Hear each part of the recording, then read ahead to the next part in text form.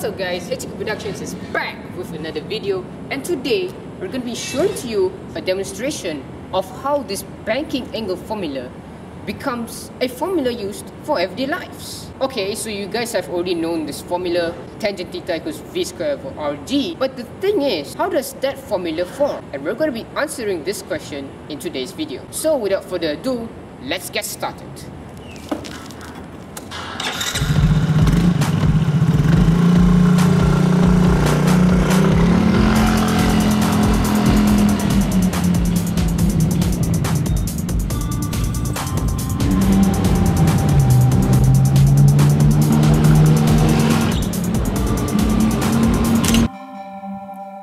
Alright, so the time has finally come for us to derive this banking angle formula, which will be based on this scenario of me making a banked turn, like so. So let's get started. So first we're just going to be putting this G, which is basically the center of mass.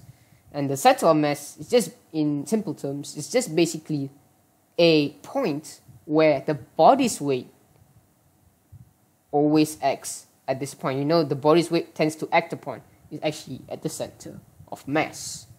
And hence, I can put this arrow FW. Now you can see this weight, it's always going to point downwards, not parallel to the motorcycle itself. Okay, because gravity is always pulling things downwards, not going to pull like diagonally downwards or something like that, no. So hence, it's always pulling things down. So as you can see, the weight is pointed towards the road. Next, let's see.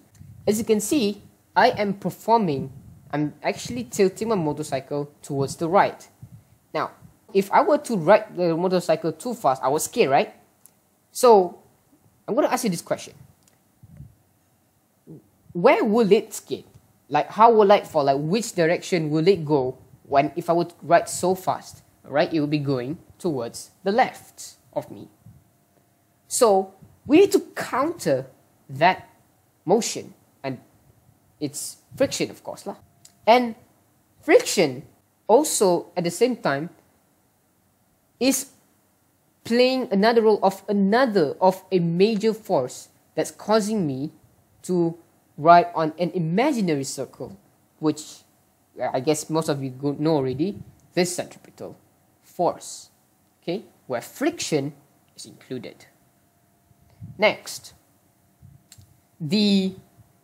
according to the Newton's third law, okay, it states that if you have a force, there will be an equal but opposite force, okay.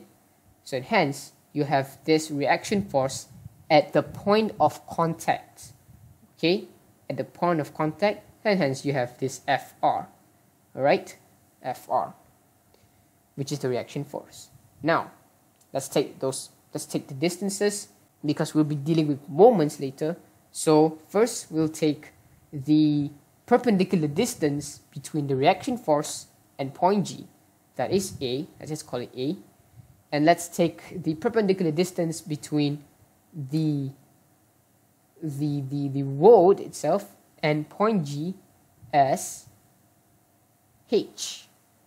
Now, with all of those variables considered, it's time to get stuck in. So first, ask yourself, is this motorcycle falling? Okay, as you can see, at this point of time, it is not falling. So I can clearly say that the summation of moments about point G is equivalent to 0. Alright? When I say the summation of moments equals 0, that means all forces, or all the moments are balanced, both in the clockwise and in the anti-clockwise direction. Okay? That's the principle of moments, by the way. So, we have three forces involved: centripetal force, the weights, and the reaction force. However, does weight have the perpendicular have moment about point G? Definitely not, because that's where weight is being acted upon. So hence, we don't include FW in our calculations.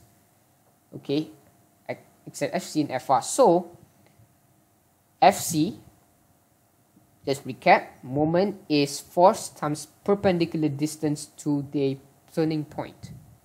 So centripetal, so the force goes first, FC multiplied with the perpendicular distance, which we called it as H, which I believe it's clockwise, equivalent to, we have FR multiplied with A.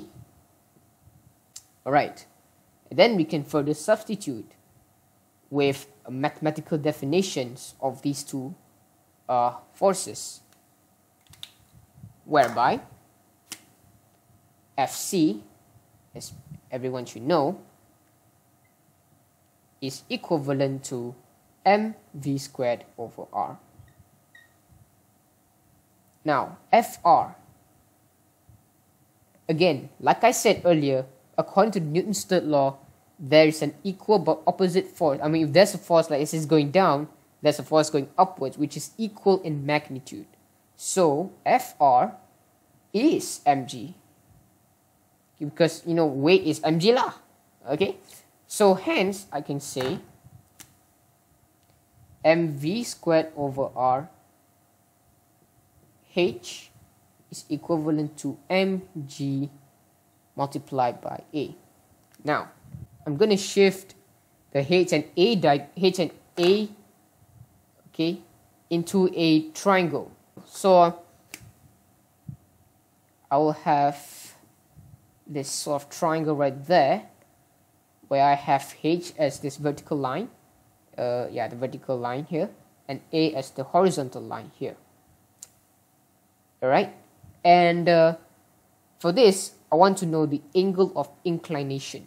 So we have to make use of H and A, and just to ensure that I properly see or visually see the angle of inclination well in this diagram, I'm just going to put this stick figure which represents myself as if I'm in upright position. So I put this sort of theta, right, which this line is just sort of the line which I sort of tilt my body to an extent. So theta goes in here. Okay, I'm going to use this alternate rule as such. So I'm tilting my body to such extent so it becomes like as shown in the diagram. So hence I can say, well, you know, tangent theta is always equivalent to object over adjacent, right? So let's apply that rule. Tangent theta is A, which is the opposite, and H, adjacent. And then I'm just going to basically do the math from here. So mv squared over rmg equals to A over H. Just do a bit of cancellation a little bit. So I have v squared over rg equals to A over H. And voila, as it turns out,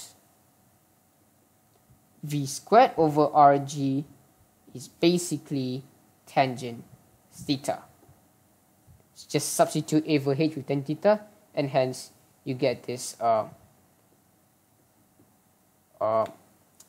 final equation. I don't know if you can see it, but I'm just going to adjust this towards this y. So, what can I say about this?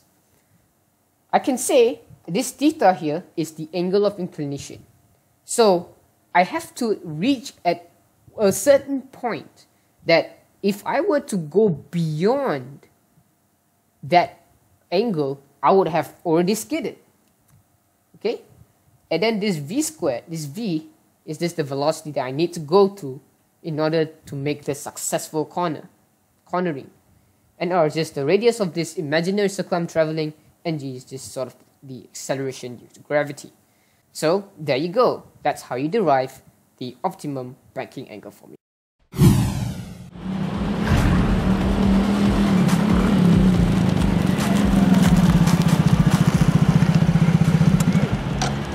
So there you have it. That was how you derive this optimum banking angle formula. I hope you guys enjoyed this video, and I really hope this explanation was brief and easy to understand. So at this time you should already understand how there's this formula for If you like this video, give this video a thumbs up and subscribe so that you'll be notified about my upcoming videos in the future. Thank you for tuning in, and until next time, peace, yo, and stay positive.